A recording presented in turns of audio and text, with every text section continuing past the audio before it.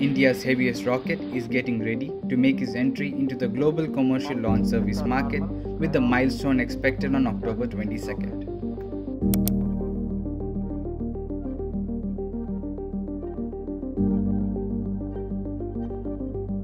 GSLV-Mk III would launch 36 broadband satellites of the British startup company OneWeb from Sriharikota spaceport.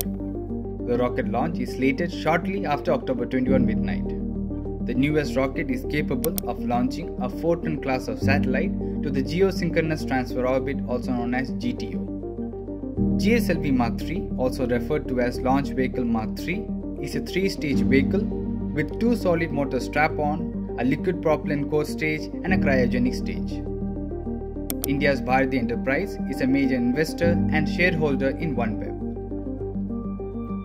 In the coming days, integration of the cryogenic upper stage of the launch vehicle and integration of the payload ferrying up to 36 satellites will take place.